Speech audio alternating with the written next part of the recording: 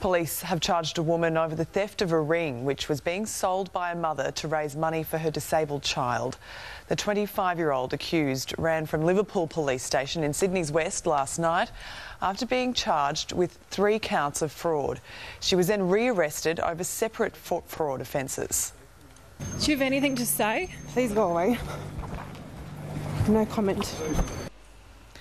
The woman allegedly used a fake bank receipt to pay for a ring she bought online for $7,000. The Mills family was selling the jewellery to raise money for their son who has cerebral palsy.